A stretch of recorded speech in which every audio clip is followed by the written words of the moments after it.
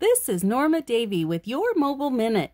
Are you a Facebook user and sometimes want to only post to your business colleagues versus your friends? Let me show you a quick tip. Go into your Facebook profile, click to create a post. Now when you go to create a post, up at the top you can click the option of who you want the post to go to. Click that. See all.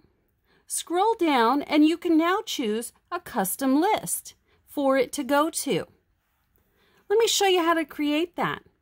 Go into your Facebook profile, click your Friends option, choose a friend, click the three-dot option, click the friend, and edit friend list.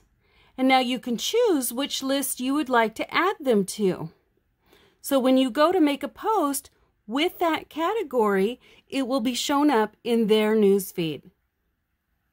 If you found this tip helpful, be sure and give it a thumbs up. Thank you for watching Your Mobile Minute.